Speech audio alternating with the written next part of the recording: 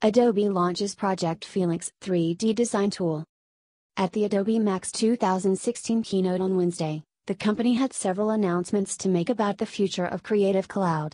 Alongside, it announced updates to Photoshop and Dreamweaver CC, besides bringing its Photoshop Fix, Photoshop Sketch, and Comp CC apps to Android. These three apps were already available on iOS, but also received updates for the platform, while the Photoshop Mix and Illustrator Draw apps received updates on both Android and iOS. The company also unveiled Project Felix, its 3D design tool.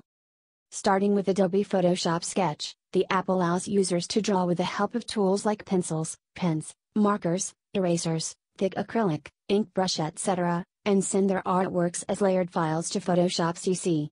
The app, which has just been launched on Android, allows users to add multiple layers of image and drawing, which they can restack, rename, transform and merge, Adobe says in its description on Google Play for App v1.0.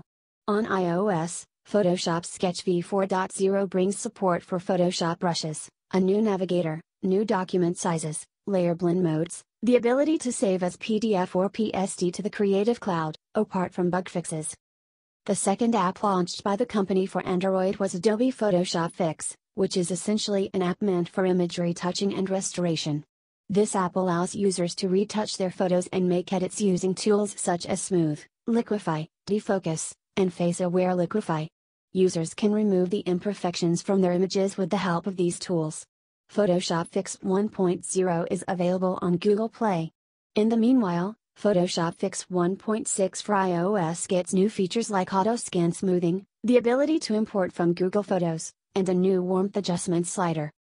Adobe Comp CC is a design and wireframe tool that allows users to lay out their ideas using photos, text, shapes and fonts and then send them to Photoshop CC, Illustrator CC, InDesign CC for finishing.